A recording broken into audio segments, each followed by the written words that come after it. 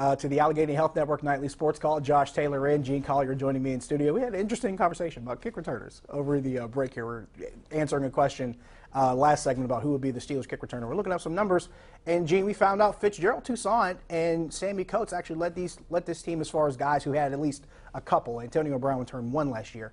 But as far as players who return, at least 4 or 5 kick returns, Fitzgerald Toussaint averaged 21.4 yards, and Sammy Coates averaged 25 yards per return on 6 opportunities. So I guess those are 2 guys that definitely are in it. Now Davis is a guy I looked up during the break here. He actually has a couple of long returns for touchdowns, one for 108 yards in his rookie year and one for 99. So to answer that question, that's a couple of just a handful of guys you look at as far as candidates for the kick returning position, assuming Sammy Coates makes the team, because that might be in doubt. So that's another thing you look at. Let's go back to the phone lines. Donald in Grayston. Donald, you're on the Nightly Sports Call.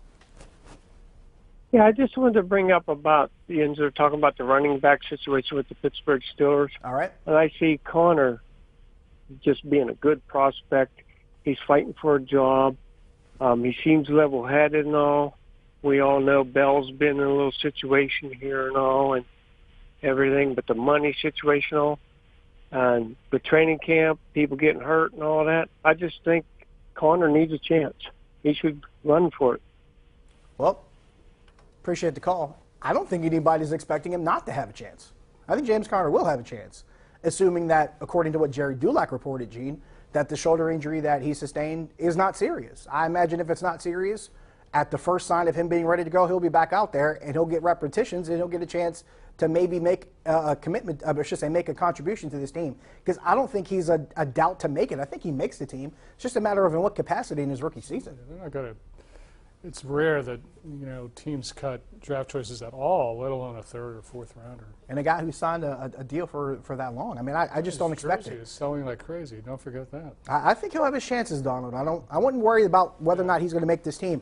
I think he'll have his chances. It comes down to A, what he does in training camp, B, if he's healthy to do it, and C, if anything happens with Le'Veon Bell. Those are going to be the main factors. What he can do on special teams. And what he can do on special teams. So those are going to be the controlling factors as to how much he plays. But I think he'll have every opportunity to do something with this team. Let's go to Mark in Uniontown. Mark, you're on the Nightly Sports Call. Hey, thanks a lot for taking my call. Thanks really for calling appreciate it. Hey, I was just curious if either of you guys had heard about what the Nuttings did to the Herald Standard in Uniontown. They bought the paper, and it was in late June, and within 3 weeks they fired half the people in the building, 35 people, a lot of people with a lot of experience and a lot of years at the paper. But I just think it just shows the greed and the ruthlessness of the Nuttings, and anybody that expects them to spend enough money to bring a World Series to Pittsburgh is sadly mistaken. Well, first off, I got to go to a break here, so I got to let you go. I'll say 2 things. One, I did hear about that with the Herald Standard in Uniontown, and that was actually the place where I got my first job ever, working in TV, worked in covering high school football for the Herald Standard. So I was very sad to hear that, and some really great people working there over the years. Here's the second thing I'll tell you. That's not as much of an indictment of the Nutting family as it is as any other owner of a newspaper. But let's not kid ourselves here. This is something that we've seen a lot in the industry over the years. There's been, even here in this local market, we've seen it here. So it's not like it's a very rash thing that's just happening all of a sudden.